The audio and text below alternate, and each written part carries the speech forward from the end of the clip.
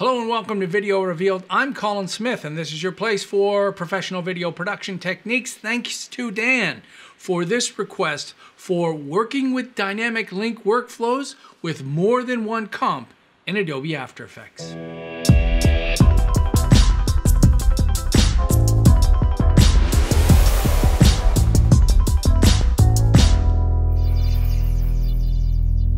If you don't know the benefits of dynamic link, it's really cool. A lot of people will love the fact that you don't have to render anything out. So we're going to have 3 different comps in After Effects being updated inside Premiere Pro.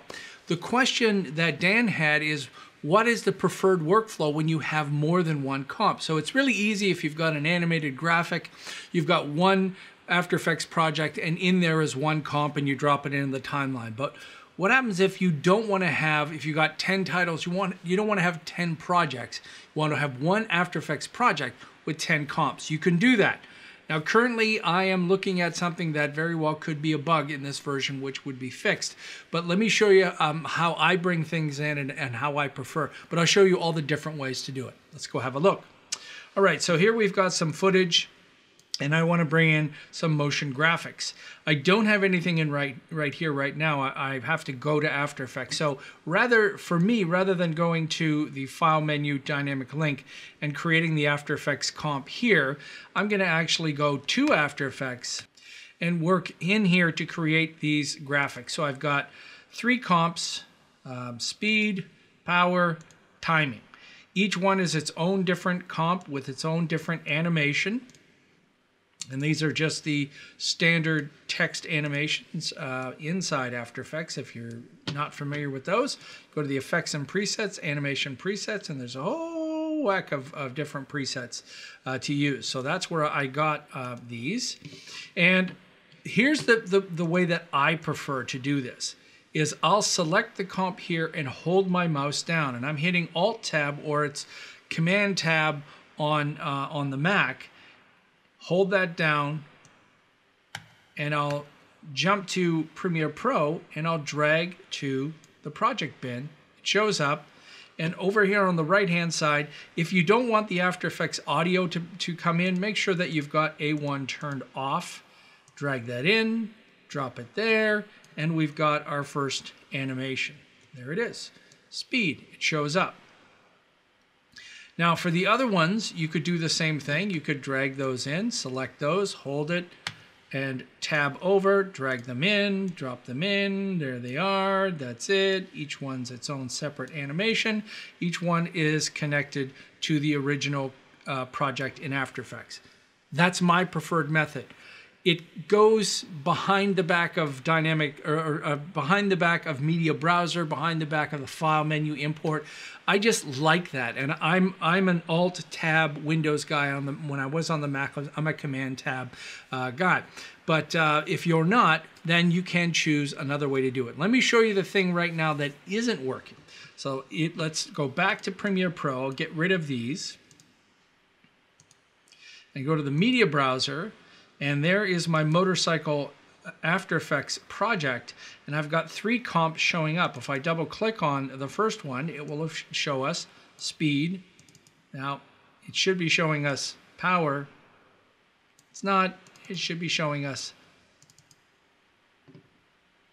timing.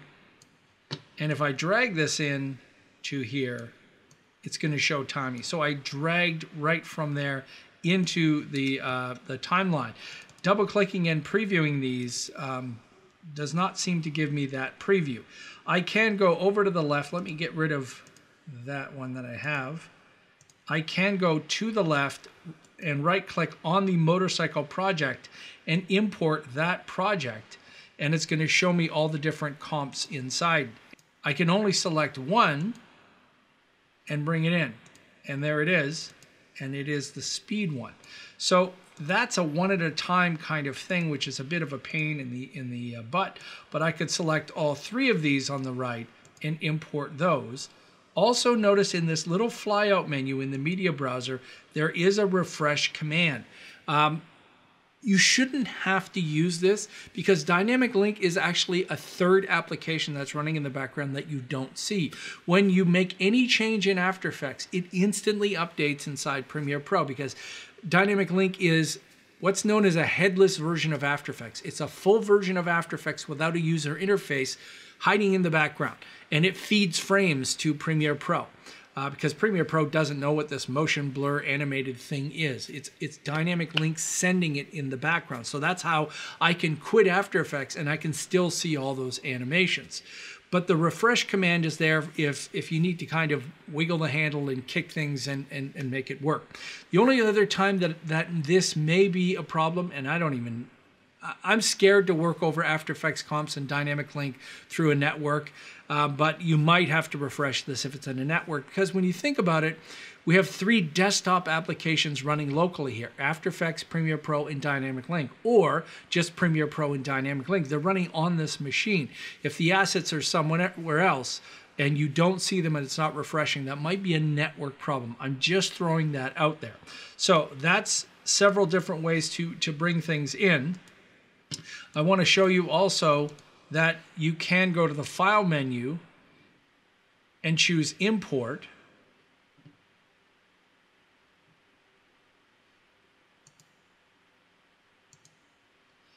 And there's my motorcycle comp right there, and I'll click Open.